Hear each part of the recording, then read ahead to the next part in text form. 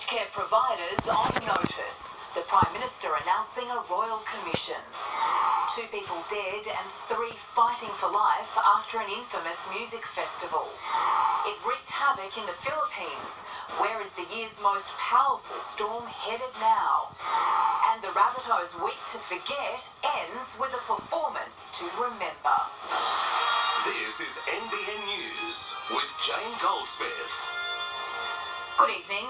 With one facility being shut down every day, vile acts of abuse caught on camera, and horrific stories playing out in the media and behind closed doors, the Prime Minister has decided to finally take action. Scott Morrison today announced there will be a royal commission into the aged care sector. It is covertly captured scenes such as this that has garnered a sense of suspicion and revulsion in the way aged care is managed in Australia. Every Australian will be shocked when they find out the level of abuse and mistreatment that's occurring in these facilities. And after months of rebutting the need for the Royal Commission into aged care, the government today announced it would be doing so. How far and wide does it go? Does it touch on the whole sector? Now, until we can have clear answers to those questions, I think Australians will be unsure. According to the government's own data, in the last financial year, there has been a 177% jump in aged care homes where residents were identified as being at serious risk. In the same period, there was close to a 300% jump in the number of facilities in breach of aged care regulations. One service being shut down by the Department of Health every day. But while supporting the Commission, Opposition Leader Bill Shorten sheeted home the blame for the industry's condition on the Prime Minister in his previous portfolio. We know now already that the government cut the dementia supplement. That was a payment made to nursing homes for people who are diagnosed living with dementia. And how aged care is properly financed as well as executed remain the big questions for the industry and pensioner groups. Both government and users of the system will need to pay more into the future. But the speed of today's announcement appears to have caught some on the hop. We talked to the government all along, but we didn't know they were definitely doing this till last night. And the government is still facing questions on why it is now calling for the Royal Commission when it had spent much of this year denying it was necessary. I would rather spend the money on frontline services for aged care than a Royal Commission at that point.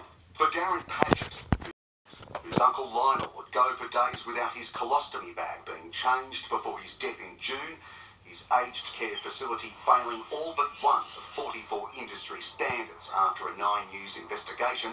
Wider training is needed. The training should be done before, a lot more done before they actually get into the job. And for Stuart Johnston, a realisation that we will all face this decision. It's turned into a profit industry, and when you deal with profit, people come last. Mike Dalton, NBN News. It's the hardcore music festival with a deadly reputation. Now, a young man and woman have lost their lives taking drugs at DEFCON. 3 others are in a critical condition, and the New South Wales Premier has had enough, vowing the event will never take place again. There's no doubting this was an epic party.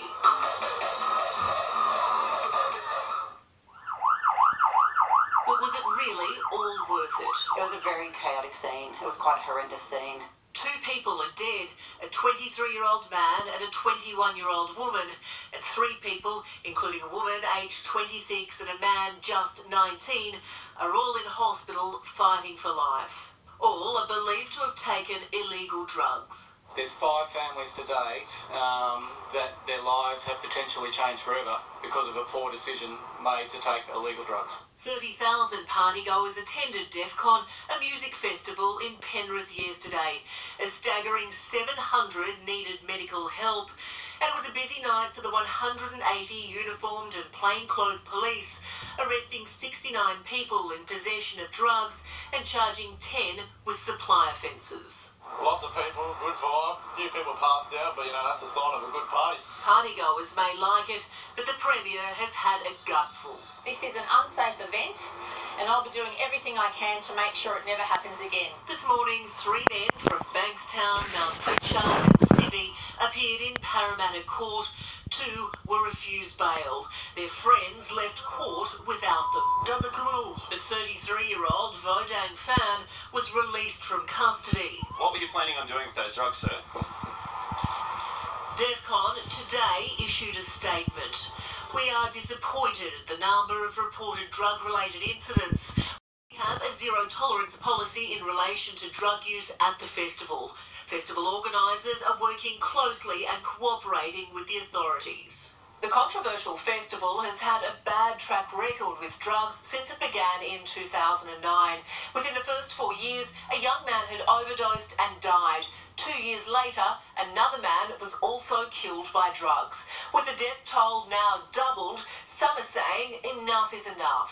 It's certainly devastating, and these lives were senseless young deaths, which affected everyone involved. I never want to see this event held in Sydney or New South Wales ever again. Gabrielle Boyle, NBN News.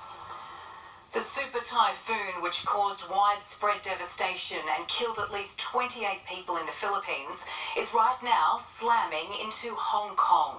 Millions of people are taking shelter as the system tracks west towards mainland China. Hong Kong is getting lashed by Typhoon Mangkhut. Sea defences are being breached. Gusts of up to 190 kilometres per hour are blasting the coast. The windows of one high-rise office building were blown out. Apartments also bore the brunt. The gambling enclave of Macau has been closed down. A crane on a building site there spearing into the ground. In Hong Kong, a young boy took his chances, forcing his father to mount a sliding rescue. A group of Gold Coast schoolgirls are now stranded in their hotel, along with thousands of tourists. The airport is now closed. Flights have been cancelled.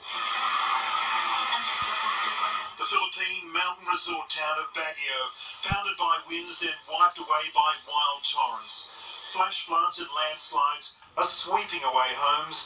It's how most have died, and the reason why an estimated 87,000 people were evacuated to safer ground.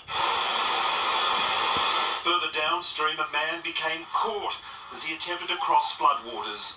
The pictures don't show it, but somehow he was later rescued. On the outskirts of Manila, on the tail of a typhoon. Venturing out was dangerous. A man untangles his taxi bike from power lines.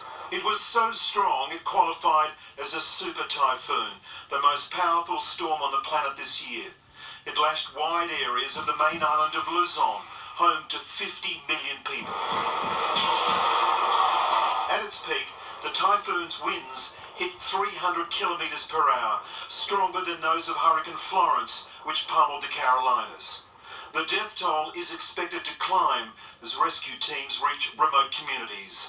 Mark Burrows, NBN News.